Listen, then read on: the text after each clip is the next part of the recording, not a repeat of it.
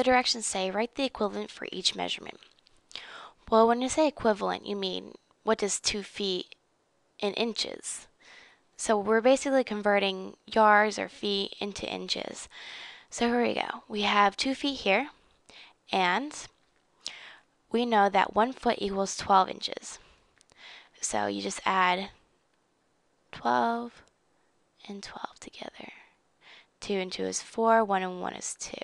So that's easy enough, 24 inches. So we have 5.5 feet. So we're going to have to take 5 of those 12s. 1, 2, 3, 4, 5. And then a half a foot we know is half of 12, which is 6. Adding 6. So 2, 4, 6, 8, 10 plus 6 is 16. 7, 8, 1, 2, 3, 4, 5, 6. So we know that is 66 inches. And we're getting 3 feet and 7 inches. Well, 3 feet is just 12 times 3. So we have 12, 12, 12, 12, 12.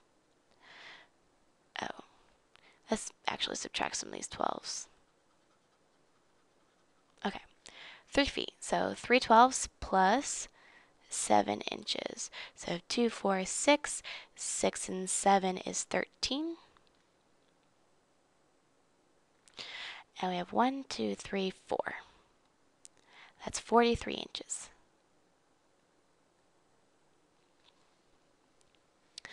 Now 1 and 1/3 yards. So we know that 1 yard is 36 inches. That's easy enough. So we take the 36 inches and we add 1/3 yards. It's pretty easy because a whole yard, imagine a whole yard divided into 3 parts. And each of these parts is 1 foot. So, and each of these foot is 12 inches.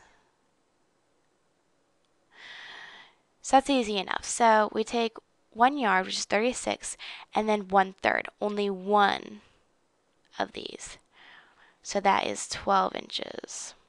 6, 7, 8, 3 and plus 1 is 4, so that's 48 inches. So you have 6 feet. Simple enough. We have 12, 12, 12, 12, 12, 12. Using addition only, 2, 4, 6, 8, 10, 12. Carry the 1, bring down the 2. 1, 2, 3, 4, 5, 6, 7. That is 72 inches. So now we have 2 yards, 1 foot, and 3 inches. So we know 2 yards, 1 yard is 36, so let's put down 2 of them. 36 and 36. 1 foot we know is 12 inches and 3 inches. Using only addition, 6 and 6 is 12, 13, 14, 15, 16, 17. Carry the 1, bring down the 7. 3 and 3 is 6, 7, 8, and that would be 87 inches. And there you go. That's how you convert from yards to feet to inches.